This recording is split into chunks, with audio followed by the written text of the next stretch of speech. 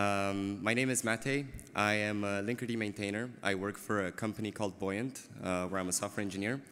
You can reach out to me on social media. I'm on Twitter. Probably should have changed the logo. You can find me on GitHub and a couple of Slack channels. So yeah, welcome to another talk on why you should rewrite your software in Rust. The hype train is very, very real, and it's not stopping. It's going strong. And I've got a lot of things that I actually want to cover in this session. So, you know, kind of a housekeeping thing. Who here has written a controller before? Doesn't matter what language it was in. All right, that helps me out. What about Rust? Any experience with Rust? All right, and service meshes? Okay, well, that makes my job much, much easier. So we have a couple of Rustaceans in a room, but I still need to go through the slide. You know, like why Rust? It's you know, kind of the topic of this talk. One, because it's fast, right? You can do your own memory allocations. That's very important when you're working with software where latency is important, where it's important that you manage data in a very efficient way. And Rust lets you do that in a very nice way. It has a very nice concurrent API. You can do concurrency with a bunch of tools that were written with performance in mind. Back pressure is applied in a nice and elegant way, and overall, it's just a very nice language to work with if you want to get stuff done fast. But more so than that, it's safe, right? Like you don't basically have the same issues that you have with a language like C++, because the compiler really helps you out. You have a bunch of invariants that it basically upholds to ensure that your code is safe, whether that's in concurrent execution environments, or whether that's in a single-threaded application, you know, that all holds. You have ownership semantics, you have marker traits to ensure that you don't share data across threads when it's not meant to be shared. And that makes the language really, really safe to program in, even if you don't have experience with managing your own memory. And last but not least, it's Sane, right? So you might have noticed this is exactly the title of my talk, but it's Sane because the compiler really helps you out. If you have to work with Rust and you have an issue where your code doesn't compile, the compiler is going to give you some very helpful output that's going to help you resolve your issue. So all of that makes it just an overall nice language to program in. But for us with Linkerd, so Linkerd is a service mesh. If you didn't raise your hand when I asked about service meshes, I got really good at explaining this over the years, by the way, because I've been doing it for a while. But service meshes are basically platform-level tools. You just use them in your Kubernetes environment to give you features out of the box without really making any changes to your application stack. So the way we kind of do this is that if you have two services that talk to each other, let's say two pods, like in this very nice and elaborate diagram, we're going to introduce a sidecar proxy that's going to take over your traffic, and it's going to do a bunch of cool stuff with it. It's going to provide MTLS out of the box. It's going to basically provide a bunch of reliability mechanisms like retries and timeouts and metrics. It's going to make everything a little bit more performant because we do some very elaborate load balancing techniques. And all of that without actually requiring you to make any changes to your code. So it's a pretty sweet deal if you ask me. But if you ask me, I'm pretty biased. So, you know, there's that. But for Linkerd, we need to ensure that safety and performance are there, right? Like we're in the application's data path with our sidecar proxies. We're going to take over your bytes, and we're going to send them to their destination. And if you work with stuff that you don't want to leak out, like credit card information, then ideally, you want it to be very safe, right? And in practice, this means no CVEs, right? We want to ensure that you don't have any buffer overflow attacks. We want to make sure that we don't have any double freeze in our code. We want to make sure that everything is performant and up to par. But it also means that we want to be performant, right? Because we add at least 2 additional hops in your network traffic. So we don't want to have any GC pauses. So Go, for example, is the language of choice for network services in cloud native because it's very simple to work with. It also gives you some nice mechanisms. Like you can put stuff on the stack, you can put stuff on the heap, you can work with pointers, but you have a garbage collector. And that kind of gets in the way of things, especially when you need to deal with a lot of traffic. Ideally, for our proxy, we're not going to have any point in time where we just stop the world to collect all of these values that are no longer used within the application. So with Rust, because everything gets dropped when it goes out of scope, we avoid that, right? Like you use some memory for a request. As soon as you're done with the request, you just discard everything, you invalidate it, and everyone's happy and the code is performant. And finally, we want to have the ability to scale. So with Linkerd E1, it kind of predates me, but I've heard the stories. With Linkerd E1, we used JVM proxy. We programmed it in Scala. And we had a bit of an issue with scaling down. So the JVM was good for scaling up, but when you had an application that didn't really send a bunch of traffic, then we were using a lot of memory just by virtue of running a sidecar container. And as soon as we switched to Rust, and as soon as the proxy became machine code, so to speak, everything just became much better in terms of scaling up and scaling down. But we're here to talk about controllers, not about the proxy or sidecars for that matter. And Linkerd also has a control plane. So for us, the control plane is just a set of controllers that we run in Kubernetes that basically tell the proxies what they need to do. And originally, they were written in Go, because at the time, the Rust ecosystem didn't really pick up too much. Actually, just kind of in general, not even in the cloud native sense. We had to build a bunch of the Rust libraries that we're currently using from the ground up. We had a bunch of contributions in Tokyo and Hyper and a bunch of other libraries that people use in production now. But with the control plane, we kind of resorted to Go because we didn't have the same requirements that we had with the proxy. We weren't in the application's data path. We weren't dealing with all of these very stringent requirements, and we just opted to use something that was easy and that had a very mature ecosystem. And a quick thing to note about our controllers is that they're not very traditional in a sense that we don't really leverage any big frameworks. Our controllers are very read-heavy. We basically do no writes, and their purpose is just to replicate a bunch of data. In 2.11, though, we made a choice. So Linkerd just reached 2.15. 2.11 was about 2 years ago. We made a choice of introducing Rust to our control plane. And it was mostly an experiment because we just like rewriting stuff in Rust. But we also kind of had enough of nil pointer exceptions, and we had enough of bugs that were very, very hard to actually track because they were happening at runtime. And to be honest, we also had enough of putting mutexes all over our maps because it was very hard to reason with concurrent and shared data. So with that being said, I kind of mentioned controllers a couple of times, and for people in the room that are not really familiar, controllers are how you implement the operator pattern. And when I was researching material for the talk, I came across this white paper from the CNCF about the operator design pattern, and I pulled out this quote. So the operator design pattern defines how to manage application and infrastructure resources using domain-specific knowledge and declarative state. That's a bunch of buzzwords all put together in there, but I really like the quote because it kind of highlights my own understanding of operators and controllers.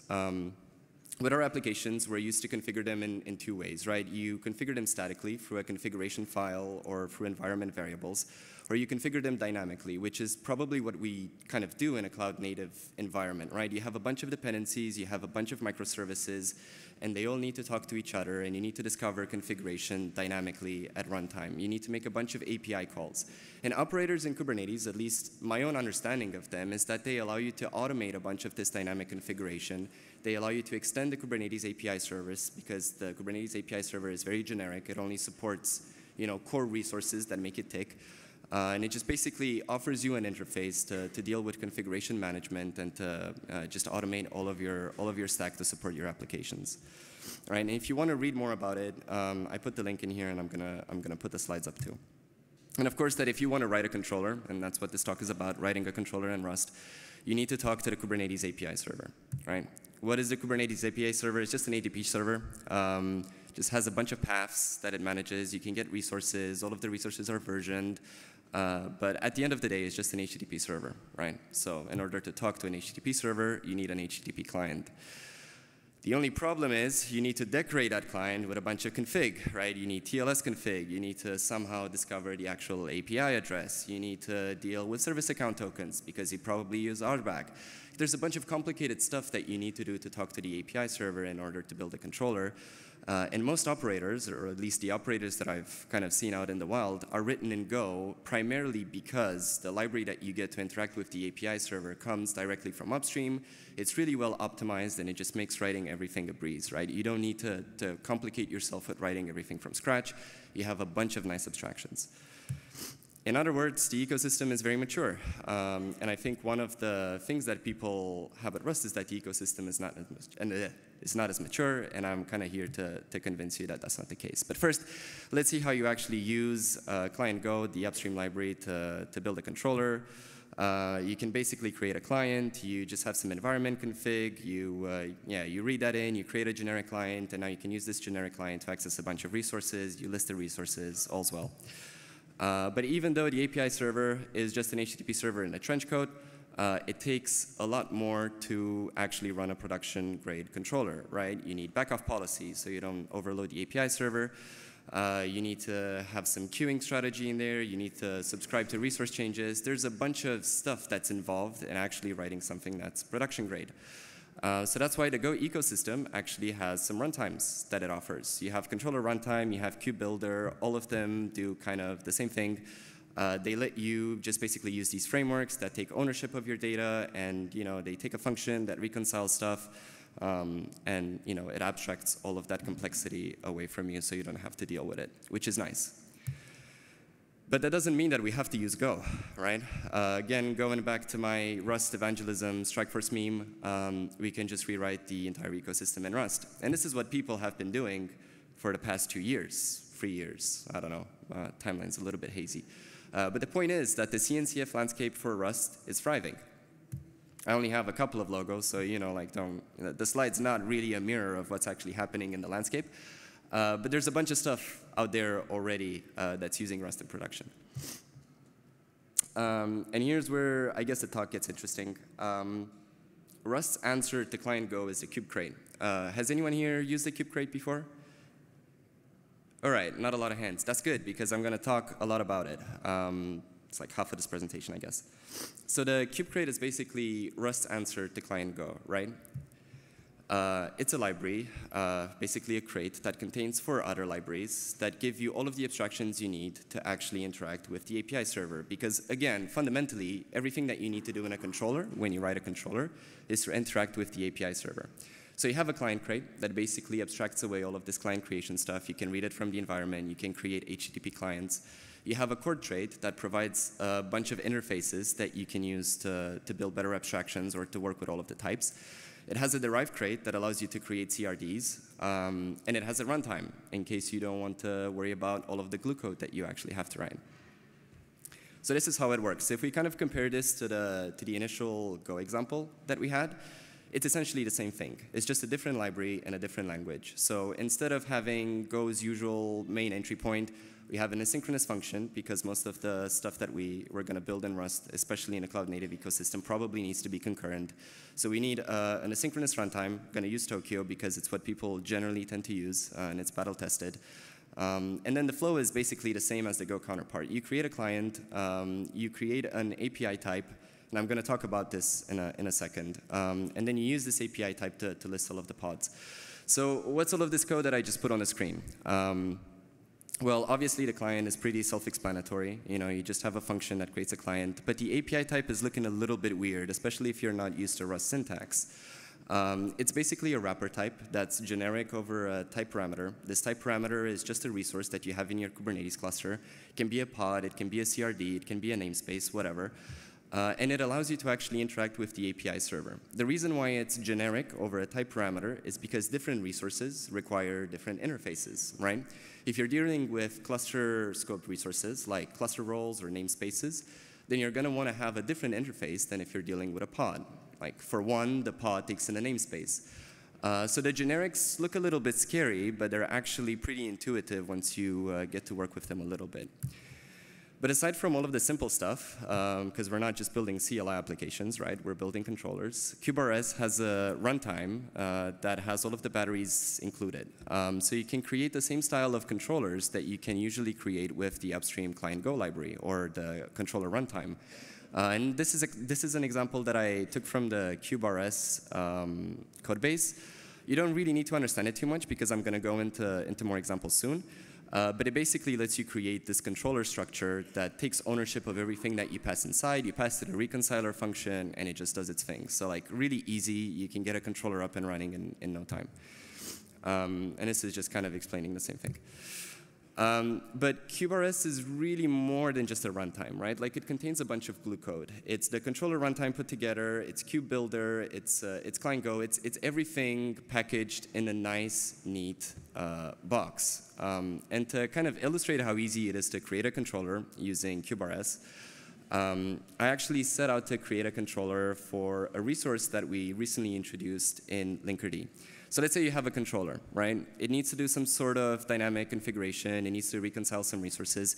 That's exactly the kind of example that I wanted to highlight here. We have this external workload resource that you don't really need to worry about, right? It's a CRD. We want to register some bindings for the CRD, and then we want to do something with this CRD. Every single time we see an instance, we just want to reconcile that instance. So on the left, is it on the left? Yeah, I guess. On the left, we have the actual YAML definition. So this is what the resource actually looks like in your cluster once you define it. You have a bunch of metadata in there that, again, you don't really need to be worried about. Have some IPs, some ports, whatever. But what this controller does that I kind of built just for this presentation, it puts a status on it. So statuses are generally things that controllers modify, right? Because you're not really supposed to modify the spec of an object once you persist it into etcd. So this controller will always slap on a ready status whenever it sees an external workload resource. And just to show how easy it is to just create the bindings with kube-rs, we have the bindings on the right. So you use a procedural macro. You have a struct that represents your spec. You fill this struct out with all of the data that you actually have in your YAML. You slap on some macros, and at compile time, all of this gets generated for you, and you can use it. And this is what a controller actually looks like. So we have a reconcile function. That's the bread and butter, so to speak, of our controller. It takes in our actual object, and our actual object is behind an atomic reference counted pointer because we want to share it between threads and because we want to probably store it. We have a context. It's just a shared context of stuff that you might want all of your reconciliation loops to keep track of. In this case, the shared data is just a client. We want to reuse the same client instead of building it every single time. And then inside the body of this reconcile function, you just implement your reconciliation logic. So in this case, we just want to work with a status. On line 14, you can see that we get all of the conditions. If we don't have any conditions, we default to an empty vector, to an empty list. And then for every condition, we just want to check, do we actually have this condition already put in our status? If we do, then there's nothing for us to do. Just wait for the resource to change. Otherwise, we just create this boilerplate condition. We change the status. We write it to the API server. We patch it. And then, again, we say, call me when something changes with our resource. And to run it, to be honest, this is probably a little bit overkill, but I just wanted to prove a point. To run it, we just have a wrapper function around it where we take all of this out-of-band configuration that our controller might need. We pipe it into controller.new. We have some knobs that we can twist, but other than that, we don't really need to worry about what happens inside, right? We just pass it a reconcile function. We pass it an error policy to share data, and then we just say, OK, do your thing. I'm going to go and focus on my next ticket. But the problem is, or at least the problem that we noticed in Linkerd is that sometimes controllers need to hold a lot of state. Sometimes controllers aren't simply just reconciliation loops, right? So Linkerd's control plane, it indexes a bunch of state, and then it exposes this state to proxies over gRPC APIs. So proxies can always dial in, they can get data, but we don't actually want to write any data. We just want to do a bunch of reads. And there are a couple of reasons for this. The first and foremost is that we kind of took this from first principles, and we thought about Linkerd as a distributed system. So what do we need in a distributed system? Well, we need to replicate the state because we do not want to have a single failure point, right? We want to have a separate failure domain. So if the API server goes down, your traffic's not going to go down because we index all of the state, and we keep driving discovery for all of the proxies. We also wanted to ensure that there's a separation of concern, right? We wanted to ensure that we have clean interfaces around all of the controllers that we build and all of the proxy code that we build. So we wanted Kubernetes to be completely opaque to the proxies. And this turned out to be a good thing because we just introduced mesh expansion, and we really didn't want the proxies to be aware of Kubernetes in that specific scenario. And the last point is that we can always optimize better in the face of overload because we own the code. So there's a bunch of cool stuff that we can do inside of our controllers because essentially every single thing that we do is to translate them to domain types. So frameworks generally work well in most cases, but not for us, right? We can't use a framework because we don't have a reconciliation loop and we just want to read stuff. And this applies to using kube-rs as much as the Go controller runtime. So we don't use any of this stuff in our own code. This is exactly why we built kubert. It's a toolbox with common patterns that we use all throughout our controllers. So in Go, we didn't really go down this route. In Go, we just leverage everything that client Go gives us, have a bunch of glue code, and then we just kind of duplicate all of that code all throughout our controllers. But in Rust, we thought that we can do better. So yeah, we built kubert, which is kind of a general purpose library that offers a bunch of glue code that helps you write controllers that are very heavy on reads in a much nicer way without you actually having to dig into all of the abstractions that kube-rs builds. So kubert is built on kube-rs. It uses the same kind of runtime concepts to talk to the API server, but it includes a bunch of things like CLI helpers, an admin server. It has some drain and lifecycle helpers to help you manage your controller better. Some Prometheus metric adapters and stuff that's a little bit more opinionated and wouldn't work in a generic fashion, so it's not upstreamed into kube-rs. But the most important thing is that in kubert, the application controls the storage, not the framework. And I think this is a very important thing to note when building controllers in general. You don't want the framework to own all of your data. You want your application to own all of your data. And there are some really good advantages to that. For one, you don't have to hold all of the Kubernetes state inside your actual controller, right? You can just prune it as much as you want. You just hold all of the data that you actually need to implement your business logic. So this is how kubert looks like. Might look a little bit confusing, but on the right, this is kind of our entry point. We have this namespace function. We also have a cluster analogous function that basically does this for cluster scope resources. But it basically takes a store, right? This is an index. It's a store that's protected by a read-write lock because we want to share it between threads. And then it takes a stream of events. So these are all of the events that come from the Kubernetes API server. And what this does is it calls this index namespace resource trait. It calls the functions in there after it flattens the stream of events. So if you have an event where a pod was created, it will call the apply function. If a pod was deleted, it will call the delete function. So basically, this namespace thing just makes sure your state machine is running correctly. And then the index namespace resource trait simply just applies all of these to your index. So it's a very simple kind of way of structuring your controller. And just to show you how easy it is to implement, this is exactly what an index can look like, right? So in our external workload example, we key everything off by the name of the external workload, and then we don't need to hold a status, we don't need to hold a spec, we don't need to hold any other information about this resource because it's very esoteric, it's very Kubernetes principled, right? And we don't need that. We just want to know if this workload is ready. That's it. So we just kind of hold a Boolean in, and that actually saves a lot of bytes. You wouldn't believe it.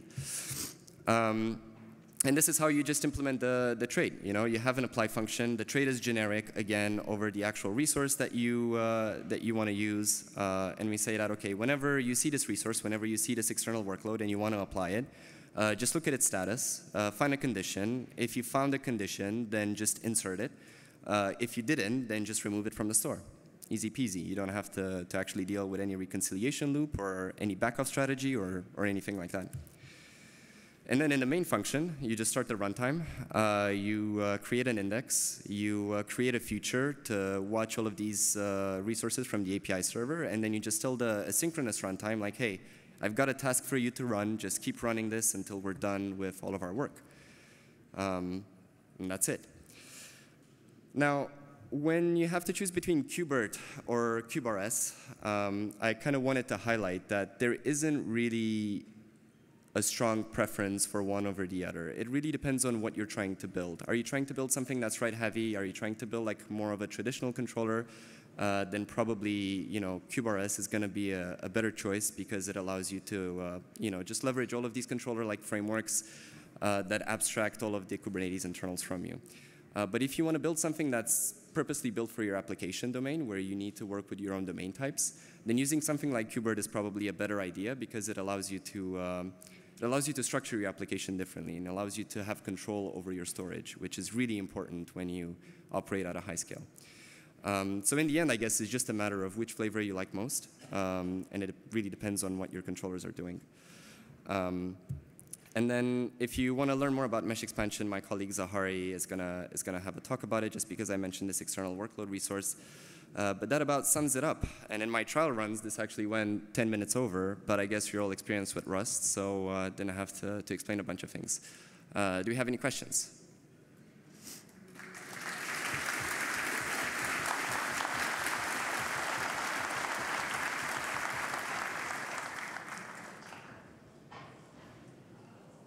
Oh, there's someone over there.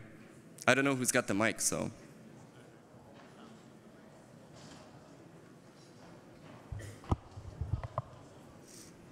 Hello, thank you for your talk. I would like to ask if there are any disadvantages that you have noticed with Rust. Because most of the people, they mention the advantages, but you usually hear about the disadvantages. Yeah, if there are, that's a really good question. I think the disadvantage is that Rust has a bit of a steeper learning curve when it comes to using languages like Go. So I think Go is a very elegant language, for example, for writing network services. It gives you a very nice and streamlined concurrency model. You don't really need to think about what your data is doing. You don't really need to, hold a bunch of context in your mind. You can just be very productive in a matter of hours or days. But with Rust, the concurrency model is a bit trickier to reason with, right? First and foremost, you have this async await kind of syntax, but features are lazy, and it's a bit of a leaky abstraction, right? You need to know how features work, and you need to know how the asynchronous runtime work in order for you to use it. So it's a really nice abstraction once you learn how it works, but usually with abstractions, you shouldn't know how it works. And I think that's Rust's biggest disadvantage that I've noticed personally. Perfect. Thank you very much. Yep. Any other questions? Yeah. Yes. Oh. Hello. Thanks for the talk. You talked a lot about performance and memory in the talk. Did you have the occasion to compare memory-wise if there is an advantage to use Rust instead of Go? Yes, we did. I don't have any numbers. Maybe I should have put some on, had some slides with some benchmarks, so maybe that can go in the feedback. But we did notice it because we run two controllers that index very similar resources. One is in Go, and we basically just pull a bunch of Kubernetes objects and we cache them, and one is in Rust. The one in Rust always has less of a memory overhead. So it's something that we always notice, even in the resource requirements that we give it. We always just go a little bit lower in both limits and requirements, just because it doesn't consume as much, and we manage to prune all of these resources. Okay. Thank you. I've got another question, and then I'll let it go. Is there any issue on the updating side of the Rust library? Because Go kube client kind of goes fast. There is a lot of work being done very, very, very often, and I wanted to know if you ever had any issue to catch up. That's a very good question. So just kind of as a disclaimer, I'm a contributor to kube-rs. It's true that in terms of features, it still hasn't reached the same feature parity. So for example, if you want to use leader election, that's something that's not natively offered by the upstream kube-rs. That's something that we implemented in kubert in our own opinionated way.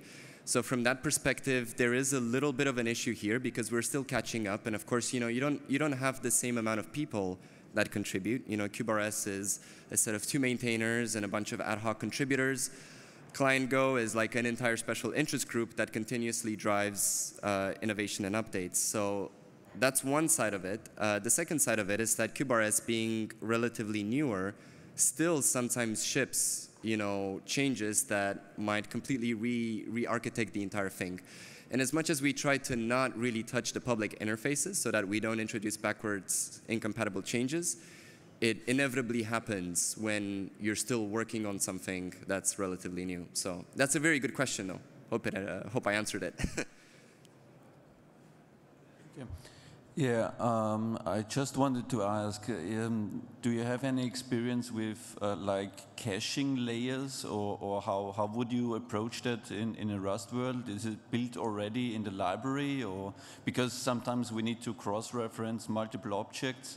which is a bit tedious because we don't want to hammer the API server for every request? Yes, that's a very, very good question. And that's kind of what I wanted to illustrate with kubert, the library. So that's how we manage our caching layer in Linkerd. We basically just have a bunch of these global indices that we run for various parts of our work. So we collect a bunch of resources. Most of the indices that you see in our code are not as trivial as the one that I showed in the slides, right? It's not just a hash map. We have lots of maps, trees, vectors, things that we use to hold all of the state that we transform after reading from the Kubernetes API server. But I guess that's an opinionated way of doing it. In kube-rs, you can also do this through an object store. So every controller can also support taking an arbitrary object store that you basically provide out of band. So you can use the same store to share the same object across multiple parts of your code base. And something that I'm working on is bringing that to the controller framework. So you can actually share multiple watch streams. So if you have free controllers, for example, that work with pods, we want to be able to let you pass in a single stream that lets all of the controllers run reconciliation loops on the same object, so you don't have to, continuously poll the API server for the same resource 3 different times. Yeah. Great, exciting. Yeah. Hi. So if I'm not mistaken, kube-rs supports defining finalizers for controlled resources. Does kubert support that too? No, but kubert basically uses kube-rs as a dependency. So you can use kubert, and then you can probably figure out how to rip some of that out from kube-rs. Okay. Kubert was built more as an opinionated way for us to run controllers and to just aggregate all of our glue code in a place that makes sense. But if you do have a feature request, I guess always happy to hear it. Cool, thanks. Hi, just a question on tooling. So you mentioned KubeBuilder. One of the great tooling there is you write up your code and it generates a bunch of stuff on your behalf, such as RBAC and whatnot. Can you get that with kube-rs today? I don't think with RBAC. So I'm not super knowledgeable in KubeBuilder. Unfortunately, we wrangle all of our YAML by hand. I know. But yeah, I don't think you can generate RBAC or any of that kind of stuff. You can generate schemas for your CRDs, but that's basically it. It's just CRD generation at this point. OK, thanks. Any other questions? Going once, twice, 3 times? All right. Well, thank you all for coming.